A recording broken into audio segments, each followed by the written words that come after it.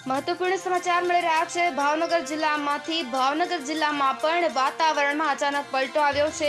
ભાવનગર જિલ્લાના વિવિધ ગ્રામ્ય વિસ્તારોમાં ભારે પવન સાથે વરસાદ વરસવાની શરૂઆત થઈ ચૂકી છે।